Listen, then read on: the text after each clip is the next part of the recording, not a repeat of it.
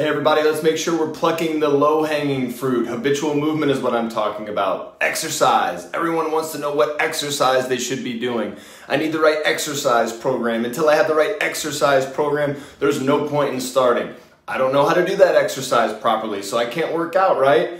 Should I be training with kettlebells? Is weightlifting better than body weight training? I'm not sure, so let's do nothing. And on and on and on. Let's shift the paradigm for a moment. First, there's never going to be the perfect exercise program. Don't let perfection be the enemy of progress. Second, let's not get caught up in exercise and training so much that we forget that what we're really just talking about is moving our bodies more. Just move your freaking body more. If you started and ended your day with a 15-minute walk and did a few squats every time you got up from your chair or used the bathroom, you're doing a hell of a lot of good for yourself and starting to live like your ancestors, but threading it into your modern life.